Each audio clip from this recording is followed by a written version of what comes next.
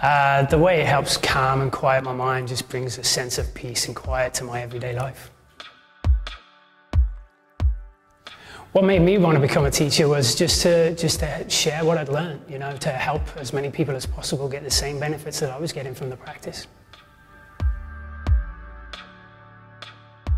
Strong, steady, focused,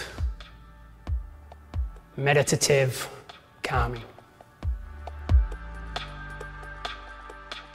Something that's really close to my heart is trying to protect the oceans. What makes me come alive? Paying attention.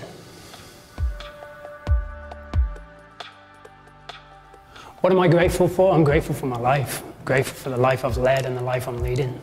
Grateful for the fact I can teach yoga, practice yoga.